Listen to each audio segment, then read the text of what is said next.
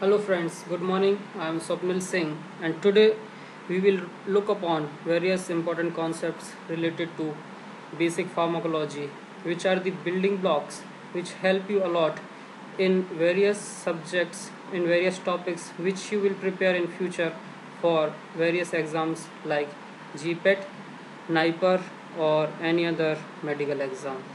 So of my presentation, the introduction of pharmacology, then various aspects related to the pharmacokinetics, that is the absorption, distribution, metabolism, excretion. So very first is the what is a pharmacology. Pharmacology is the science of drugs. This is the branch in which we will read about various aspects of drug when it is administered into the body. Oswald Simidevar regarded as the father of pharmacology. Pharmacology is a branch which is divided into several sub-branches like pharmacokinetics, pharmacodynamics, pharmacotherapeutics, chemotherapy and toxicology, etc. We will concentrate on mainly pharmacodynamics and pharmacokinetic division for our study. Coming to the drug, when a drug is administered into the body, so there are two phenomena which are going to occur in the body. The very first is the drug will exert some effect on the body, and what scientifically we call it as the pharmacodynamics. On the other hand, the body will exert some effect on the drug, and this is called as the pharmacokinetics. Today in this lecture we will look upon the various aspects of pharmacokinetics. Before moving to that, first have a look on various routes of administration of drug to. So drug can be administered by various routes. If we see the classification of the various routes of administration, then we can classify them in a two broad classes, and they are local and systemic. Local administration means the drug is not going to be absorbed in the blood, and it is going to act locally or the area which we are going to apply that drug, while the systemic drug delivery is going to absorb into the bloodstream, and then it is going to exert its effect into the body. So coming to the local route, it may be topical, intra-articular or intrathecal, while systemic route may be antral, that is the drug administration through GIT, or it may be parenteral, which means direct drug administration into the bloodstream. So coming to the various important points of these various, the very first is the local route, where the drug has very low or no systemic absorption. This is the only point which you must have to remember. Then coming to the systemic route, the very first and the most famous route is the oral. Oral route is the safer and economical, but it has several disadvantages, like various drugs are ineffective because of their high first pass metabolism. What is this? We will see in the coming few slides. So very high first pass metabolism inhibits the administration of various drugs through oral route, and the examples are nitrates, lignocaine and propranolol. While some drugs like proteins or like insulin or some antibiotics like penicillin G have the problem of instability in the gastric region, and they may suffer with the problem of degradation, and they are also ineffective if they are delivered through the oral route. Coming to the sublingual route, this route is having a very good advantage over oral, is that it avoids the first pass metabolism, and this is the route which is mainly used in emergency conditions. The another point is that the only lipid soluble drug and non-irritating drugs can be used through sublingual routes. The examples are nitroglycerin, isosorbide dinitrate, which are used in the emergency conditions like cardiac ischemia. Transdermal route, it is only restricted for highly lipid soluble drug, because the drug have to pass the various layers of skins, which allows only the lipid soluble compounds to pass through. Coming to the nasal route, only you have to read the examples, and they are nafarelin, which is a gonadotropin release hormone agonist, calcitonin and desmopressin. Another route is the inhalational route. The most important point to note here is the rate of drug delivery can be controlled like IV infusion. The drugs which are administered by this route are antiasthmatic and inhalational anesthetic agents. Another route is the rectal route, which avoids first pass metabolism up to 50%, and generally diazepam in febrile seizures in case of children is administered through this route. Then the intravenous route, the two types of administrations has been possible in case of IV, that is a bolus in which a dose is injected at once, or infusion in which there is a continuous delivery over a period of time. And then coming to the intradermal, most of the vaccines are administered through this route. Coming to the, in today's lecture we will concentrate on the pharmacokinetics, the various important aspects related to pharmacokinetics. And pharmacokinetics is also known as ADME study, in which ADME stands for absorption, distribution, metabolism and excretion. We will look upon all these things one by one. So very first aspect is the absorption. The very important thing for a drug to act, that it must get absorbed. When a drug will get absorbed, what are the various factors which affects the absorption of a drug? Let's have a look. When a drug is administered into the body, it exists in two forms, that are the ionized form and unionized form. Ionized form is the form of a drug which is water soluble, and because it is water soluble, it will not cross the biological membrane, because all of you know that biological membranes are lipidic in nature and they will not allow the water soluble molecule to pass through them, while the unionized form of the drug is lipid soluble, and because it is lipid soluble, it can easily cross the biological membrane, and this portion is going to be absorbed and going to exert its effect inside the body. So for absorption of a drug from biological membrane, it should be present in unionized lipid soluble form. Now, what are the factors which affect the ionization of a drug? So ionization of a drug depends upon the pH of the surrounding medium and the pK of drug. pK is the dissociation constant. Let's make it simple. You have to only memorize a concept, and that is the absorption will occur when medium is same. What does this mean? It simply means that acidic drug is going to absorb from the region where the pH is acidic, while basic drug is going to be absorbed from the region from where the pH is basic, because acidic drug will remain unionized in acidic environment, and because they are unionized, therefore they are lipid soluble, and because they are lipid soluble, they are going to absorb. While in case of basic drugs, they will remain unionized in basic environment and they will get absorbed from basic pH. So this is the very important concepts which you must will be aware of, and we will further more look upon the various important parameters. The one more concept in this regard is that ionization of a drug is neither 100% nor 0%, because all the drugs are weak bases and weak bases, and you all know that weak acids and weak bases are those acid or base whose ionization is not 100%. If they are 100% ionized, they are a strong acid or strong bases. Okay.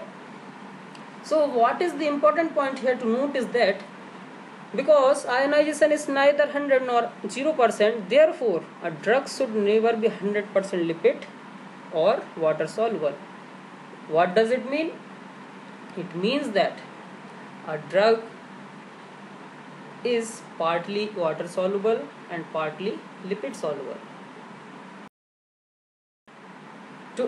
Now, in previous slide we have seen that the ionization of drug depends on two important concepts, and that is the pH and pK. So there is a relationship which exists to determine the extent of drug ionization or unionization. Okay. So very first thing you should know that what is pK. pK is nothing but dissociation constant, and pK is the pH at which drug is 50% ionized and 50% unionized. Okay, let's take an example of acidic drug. Acidic drug will remain unionized in acidic media, but if you keep this acidic drug in basic medium, the drug will ionizes. Same case follows in basic drug, there remains unionized in basic media, but if you will keep them in acidic environment, they will ionize. Now coming to a very important concept, we will discuss it with the help of example. Suppose I have an acidic drug whose pK is 4, and I have placed this drug in the pH of 4. Now what will happen? As I have already told you, if you see here that pKa and pH are equal, both are having the magnitude of 4, it means that drug will be 50% ionized and 50% unionized. Okay. Now suppose this same drug I will keep in a medium whose pH will having a value of 3. It means this is acidic, and already we have seen that if acidic drug is kept in acidic environment, it will remain in unionized form, and therefore it remains lipid soluble. Now suppose the same drug I will keep in pH 2, what will happen? Obviously it becomes more lipid soluble because more of the drug is unionized form, but numerically we have to tell how much fraction of drug will remain in ionized and unionized form. So here come the important points, which are the very important concepts. You must please pay attention in these concepts. Suppose if the pH of the medium is less than pK, it means we are moving towards acidic side. So for acidic drugs, unionized form will increases because acidic drug remains unionized in acidic form, acidic media, and ionized form will decreases. For basic drugs, ionized form will increase and unionized form will decrease. And if the pH of medium is more than pK, it means mediums will become basic. The opposite phenomena will happen. So the ionization or unionization of a drug depends upon difference between the pH and pK. The important point here to note is that only we have to see the magnitude. Okay. Suppose when pH is equal to pK of drug, then the difference between pH and pK is 0. It means that 50% of drug is ionized form and 50% is in unionized form. When the difference between pH and pK becomes 1, that is the D value becomes 1, One form is 90% and other is 10%. And we have to see the nature of drug to determine whether what is the 90% fraction and what is the 10% fraction. We will look upon in the coming slides. When pH and pK difference become 2, one fraction is 99% and other is 1%. When the difference between pH and pK becomes 3, then the one form of drug becomes 99.9% and other form is 0.1%. So this is the concept which you must have a look upon, and this is the concept which is going to come again and again during the whole pharmacology, and various questions are asked on the basis of these concepts in nearly every year in GPAT or NIPER or various PhD exams which you should come across. So I have given an example of an acidic drug whose pK is having a value of 3. Now I have kept this drug in pH of medium 3, then you will know that the difference between pH and pK is 0. It means 50% drug is in ionized form, 50% in unionized form. Suppose now I have increased the pH of the medium to 4, it means I am going to the basic condition and the difference between pH and pK becomes 1. It means that I am going to basic condition, so acidic drug is going to ionize. It means the ionized fraction will increase, and what we have seen, if difference is 1, then one form is 90% and other is 10%. So 90% is ionized form and 10% is unionized form. Similarly, in case of pH 5 and 6, as the difference will increase, the ionized form will increase. Coming to the another important concept, that is the bioavailability. It is the fraction of administered drug that reaches into the systemic circulation in the unchanged form. When we administer a dose through oral route, it must have to get absorbed through the intestinal wall and the blood vessel. And there are several enzymes which are present in the intestinal wall, or what we call as gut wall, which are responsible for the metabolism of drug or breakdown of drug. The another thing is that there are several transporters which inhibits the absorption of the drug. So there is a metabolism during the absorption of the drug through the gut wall. After absorption, the drug is going to absorb through the portal vein to the liver, and you all know that liver is the primary site for metabolism in the body. So some fraction of drug get metabolized into the liver, and the fraction of the drug which will remain after metabolism through gut wall and liver is going to absorb in the body in the unchanged form, and that is the fraction of the drug which is bioavailable to the body. Now here comes the first pass metabolism concept, because drug is going to absorb, and before absorption the metabolism is going to occur. Therefore this is called as pre-systemic, because systemic is nothing but the absorption of drug in blood. So pre-systemic means before reaching to the blood, before reaching to the systemic circulation, drug is metabolizing. So it is called as pre-systemic or first pass metabolism. As we have seen in the oral route, this is the major hurdle for various drugs, because they are having a very high first pass metabolism, and nearly 90 to 100% drug get metabolized in liver, and there is no fraction which is available for the absorption in the unchanged form.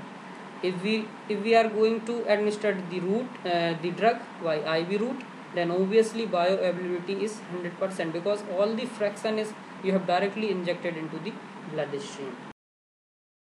So here comes the various important concepts of bioavailability. How we can calculate the bioavailability of a drug?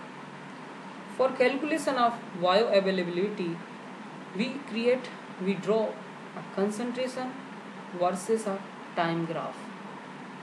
We administer a drug through the route from which we want to calculate the bioavailability of a drug.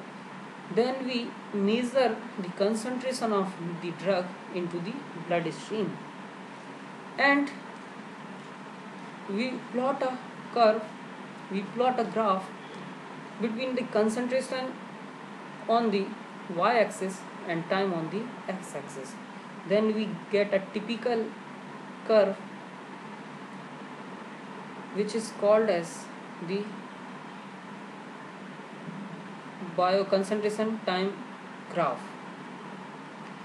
And for calculating the bioavailability from this graph, we have to calculate the area which is under the curve. Means we have to calculate this area which is called as area under curve and abbreviated by AUC. Okay, so all the drugs have a certain concentration range, the range in which they show the effect. Below that range they are ineffective, and above that range they may show the toxic concentration, and that range is called as the therapeutic range. Here you see the two terms MEC and MTC. MEC is the minimum effective concentration, which means that a drug should cross this minimum effective concentration line to show its effect on the body, while MTC is nothing but maximum therapeutic concentration. It means that this is the maximum concentration of the drug, of a particular drug in the body, up to which it will show its therapeutic effect. If you will go above this region, means upside here, somewhat here, then the drug will show the toxic effect. Okay, so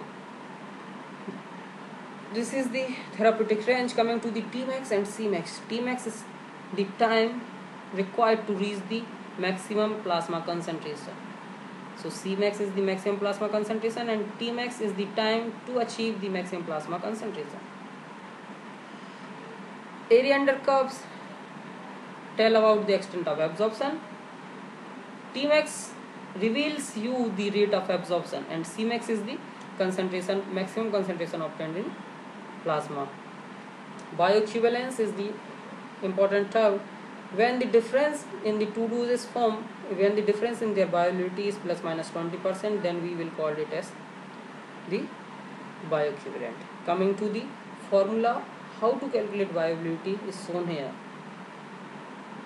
You have to compare the area under curve of test drug, and we have to divide it with area under curve of standard drug.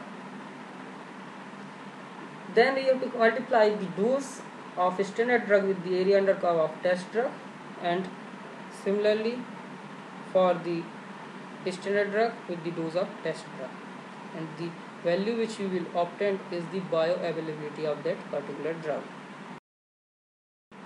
After absorption, let's move to the distribution. When a drug reaches to the blood after the absorption, then it is distributed to the various tissues, and the extent of distribution of this drug is determined by a hypothetical parameter, that is the volume of distribution.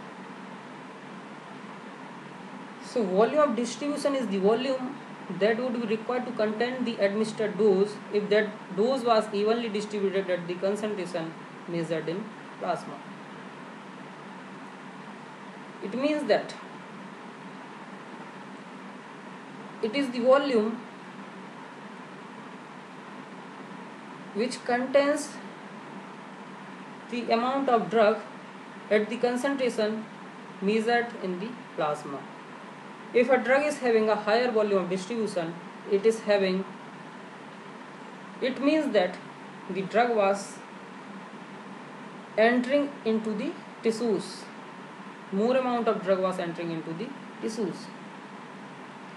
The factors which affect the volume of distribution of a drug is a lipid solubility and protein binding.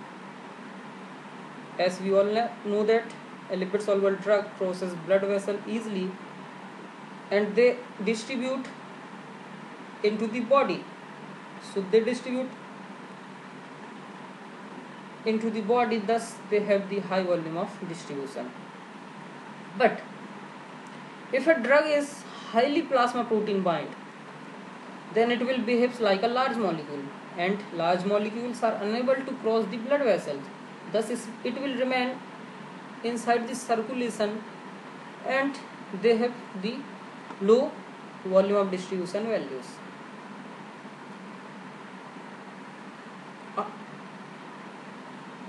Another important concept related to the distribution is when a drug binds to the plasma protein, then it will also called as the bound fraction.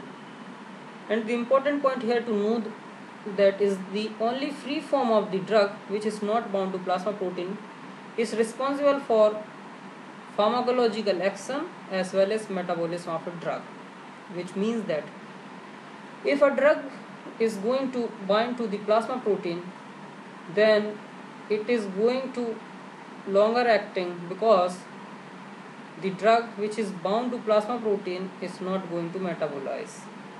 So the drugs which are highly protein bound are also long acting. So coming to the volume of distribution, this is the formula to calculate volume of distribution. It is the dose administered through IV route upon the plasma drug concentration which we obtain. It is the measure of the distribution of the drug. Volume of distribution is the main determinant of loading dose. Chloroquine is the drug with highest volume of distribution, that is the 1300 liter per kg. Coming to the body water, how much water does a body contains? So typically a body should contains a 42 liter of water, and this water may be present in extracellular fluid or intracellular fluid, and the extracellular fluid is further divided into plasma or interstitial fluid. When a drug reaches to the plasma, there are 4 possibilities which may occur, which depends on the ionization and molecular weight of a drug. If suppose a drug is highly ionized and it is also having a high molecular weight, so we know that highly ionized molecules are very poorly soluble and it is having also a high molecular weight, so it will not able to cross the blood vessel, and the volume of distribution is very low because it is going to remain only in plasma, and therefore the volume of distribution is low and the value is 3 liter, because this 3 liter is nothing but the volume of plasma, so drug will only remain in the plasma, therefore it is having a VD of 3 liter. Now suppose a second case when the drug is highly ionized but having a low molecular weight. Now in this case what will happen? Some of the drug will cross the blood vessels and it can reach to the interstitial fluid.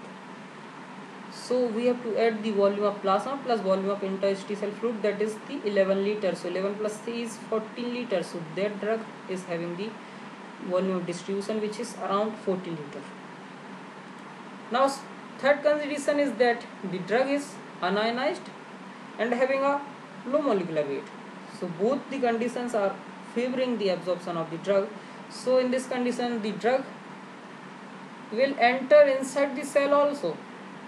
So now VD will become plasma plus interstitial fluid plus intracellular fluid, which gives you a value of total body water, that is the 42. So these type of drugs having a very high volume of distribution.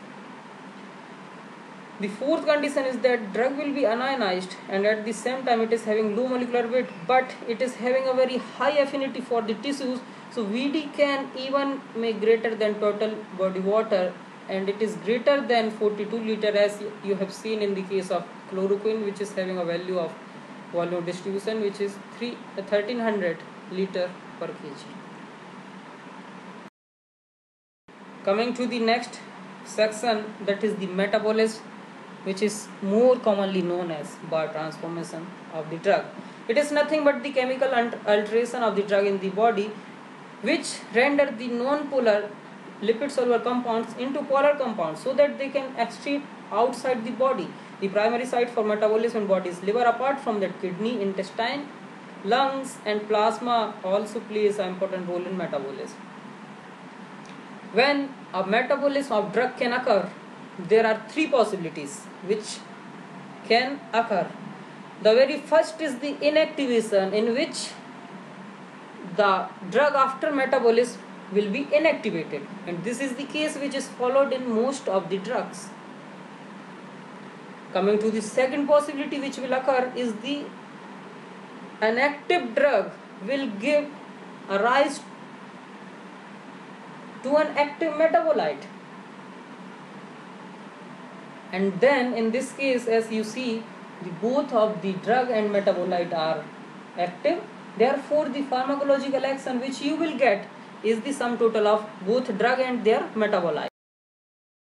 And this is the example, this is the table which shows that the active drugs are giving rise to an active metabolite, and this is a very important table which you should go through. And the important example is morphine, whose active metabolite is morphine 6-glucuronide. Diazepam, oxazepam, digitoxin give rise to digoxin. Codeine gives rise to morphine. Codeine is also, it is antitussive, and morphine is a very famous analgesic type of drug. Okay, so in this case, active drugs are remaining active after their metabolism. Which will occur after metabolism of a drug is the activation of inactive drug, and this is nothing but a prodrug concept, in which a prodrug, which is an inactive moiety, is administered to the body, and after metabolism it gets activated. So various example of this concept is these are the various prodrugs which after metabolism get into their subsequent active form. Now coming to the types of reactions which are involved in the metabolism. There are generally two types of reactions which are involved in the metabolism or biotransformation of a drug. The very first is the non-synthetic or phase 1 or functionalization reaction. In this case, the functional group is generated or exposed. The metabolite which will produced, which will we get after this non-synthetic reaction, may be active or inactive. The major reactions involved in the non-synthetic or phase 1 reactions are oxidation, reduction, hydrolysis, cyclization or decyclization, of which the oxidation is the major pathway for this type of reaction, and this is the question which has been asked n number of times in GPAT and NIPER. Second type of reaction which are involved in the biotransformation of drug is the synthetic or phase 2 reaction. Why it is called as synthetic? Because in this type of reaction there is going to be a conjugation of endogenous substrate to the previously formed metabolite to form a highly polar water soluble compound which will easily excreted out of the body. And the various reactions involved in synthetic or phase 2 reaction are the glucuronide conjugation, acetylation, methylation, sulfate, glycine or glutathione conjugation, of which glucuronide conjugation is the major pathway. Metabolism can occur through various classes of enzymes. Various types of enzymes are involved in the metabolism of a drug, and these enzymes which are involved in the metabolism of a drug are divided majorly into two categories, that is a microsomal enzyme and non-microsomal enzyme. Microsomal enzymes are the enzymes which are present in smooth endoplasmic reticulum. The example includes monooxygenase, cytochrome P450 and glucuronide transferase. The very important point here to note is that These are the enzymes which are induced or inhibited by the other drugs. Therefore, these are the enzymes which are prone to show the drug-drug interaction. While the second type, that is the non-microsomal enzyme, are present in the cytoplasm and mitochondria. The example includes flavoprotein oxidases, esterases, amidases and conjugases. These are the enzymes which are not inducible by other drugs. Therefore, they will not show the drug-drug interaction. But this type of enzyme shows genetic polymorphism, the very important phenomena. So, as we have seen that in previous slide, that microsomal enzymes are induced or inhibited by other drugs and therefore they are prone for drug-drug interaction. And let's have a look how this phenomena occurs. The drug which is metabolized by microsomal enzyme is called as substrate, and a chemical which will increase or decrease that particular enzyme is called as inducer or inhibitor of that enzyme respectively. Suppose I have given a drug with an enzyme inducer. What means? It means that enzyme inducer is going to increase the number of that enzyme, and when the number of that enzyme will increase, the metabolism of drug will also increase. And when the metabolism of drug will increase, it means that the concentration of drug which is active is going to decrease. And when the concentration of a drug which is going to show you the pharmacological effect is decreased, it means it has the decreased effect. And when the decreased effect is often, then we have to increase the dose of the drug. Because why we have to increase the dose of the drug? Because we have to achieve that particular therapeutic window which I have shown you earlier. And when you have to increase the dose of a drug because the drug is not showing the effect, this phenomena is called as tolerance. Okay guys, I hope you will get this to the examples of drug which are enzyme inducers, and this is the asked thousands of times in various exams, and I have going to give you a trick which I have taken from Spars Gupta book. The enzyme inducer are the GPRS cell phone. You are all aware about this term GPRS cell phone. This is the code word for the drugs which are enzyme inducer. Now see, G is grisufulvin, P for phenytoin, R for rifampicin, S for smoking, C for carbamazepine, and phone for phenobarbital. So these are the drugs which induces the enzymes and increases the metabolism of a drug of which it is a substrate. Now coming to the enzyme inhibitor, what happens if you will give a drug with an enzyme inhibitor? It will decrease the number of enzymes which is involved in the metabolism of a drug, and when the metabolism of the drug will decrease, the concentration of the drug will increase in the body. The active form of the drug which is responsible for the pharmacological effect will increase, and this will lead to cross the maximum therapeutic range in the area under curve, the plasma time curve, and the drug will show its toxicity. The another trick, the various drugs which are enzyme inhibitors are, you have to memorize this mnemonic, and it is vitamin K cannot cause enzyme inhibition. Vitamin V for valproate, K for ketoconazole, C for cimetidine, another C for ciprofloxacin, E for erythromycin, and I for isoniazid. These are the drugs which are enzyme inhibitors and which will decrease the metabolism of any drug and increases their toxicity.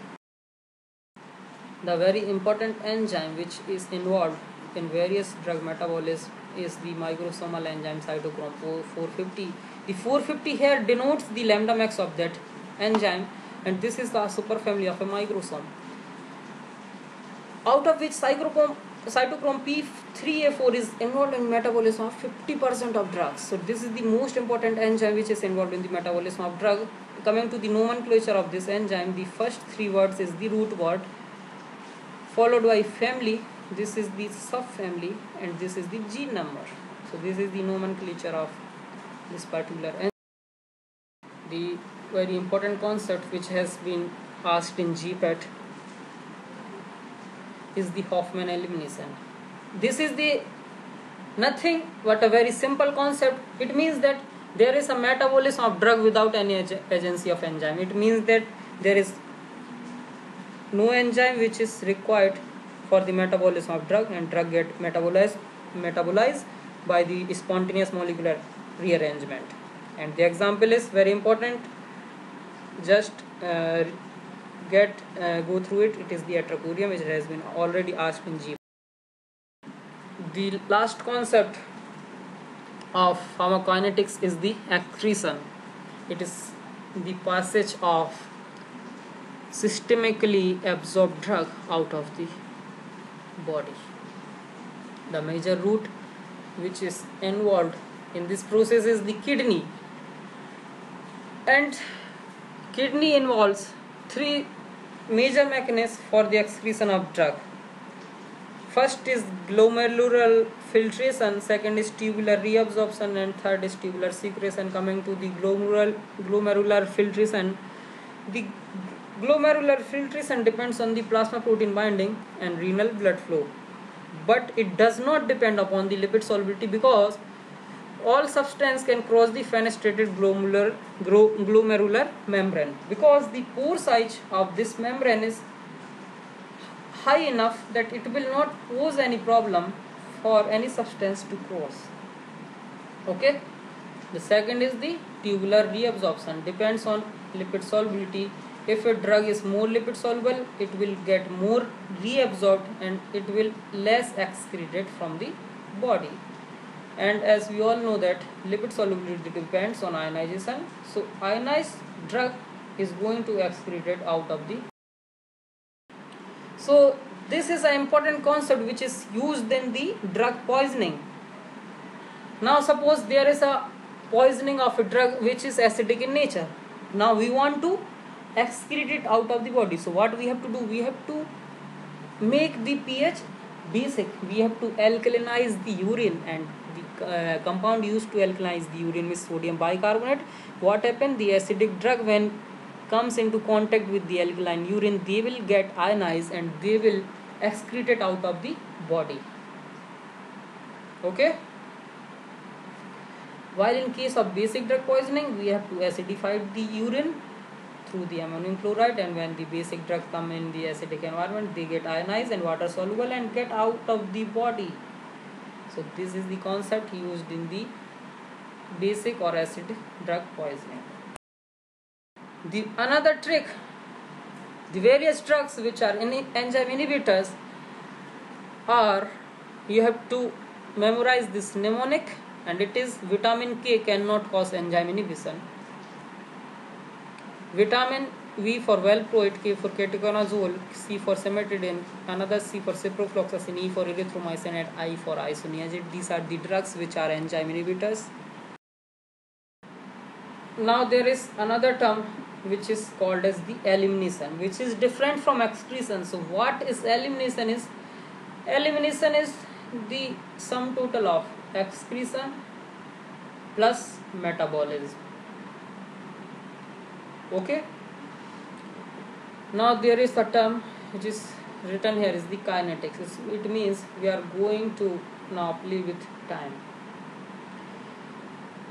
Pharmacokinetics model are generally divided in two types, that is the one compartment and two compartment. One compartment model are the model in which drug is supposed to be distributed in a central compartment, that is the blood,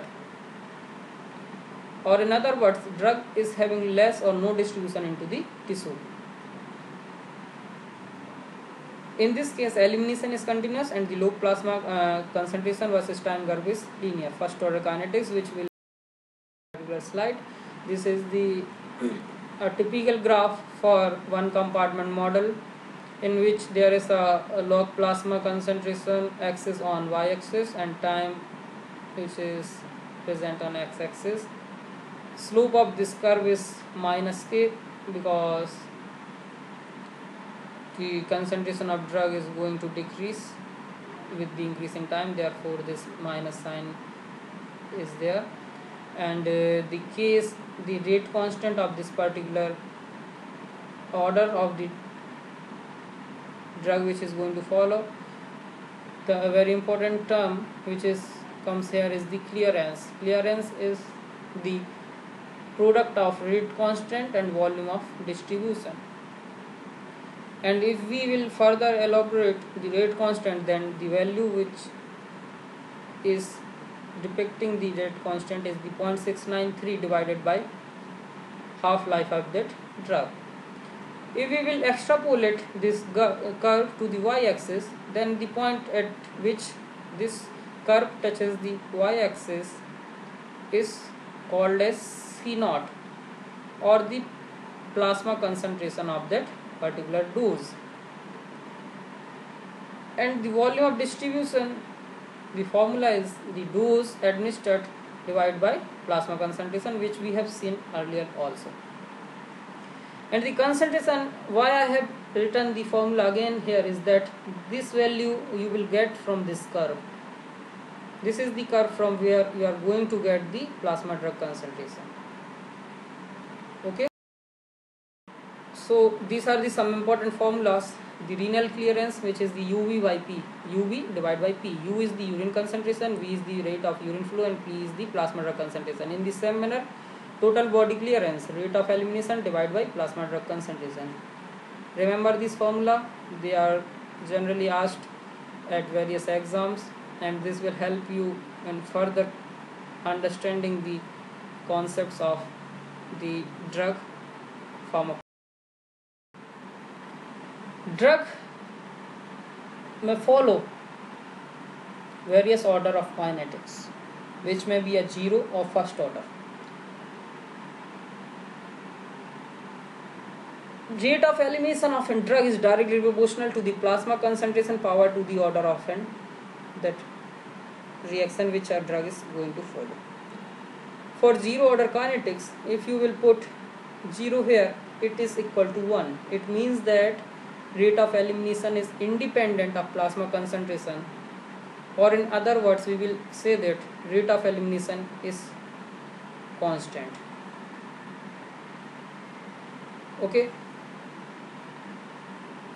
For first order kinetic, rate of elimination, if you put a value 1 here, it means rate of elimination is directly proportional to plasma concentration of the drug. It means that first order kinetics follows the proportionality to the concentration of drug in plasma, which will show you the various differences between first order kinetics and zero order kinetics.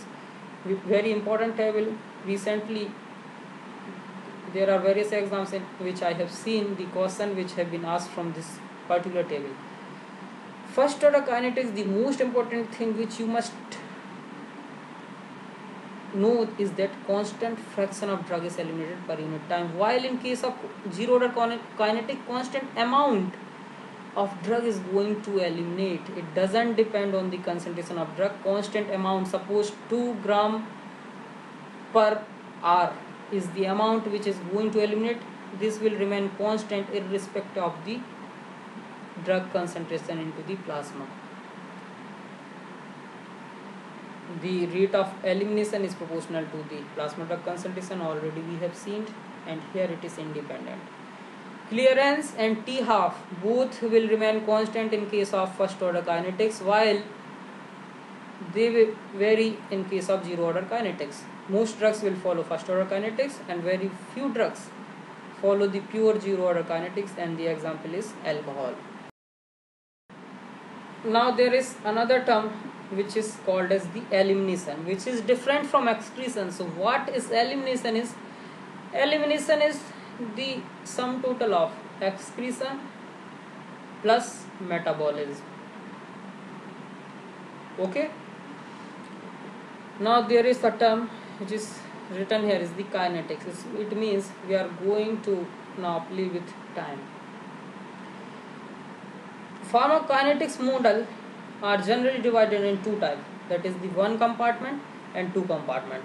One compartment, the very important concept which has been asked in GPAT,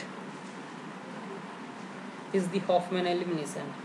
This is the nothing but a very simple concept. It means that there is a metabolism of drug without any agency of enzyme. It means that there is no enzyme which is required for the metabolism of drug, and drug get metabolized by the spontaneous molecular rearrangement. And the example is very important.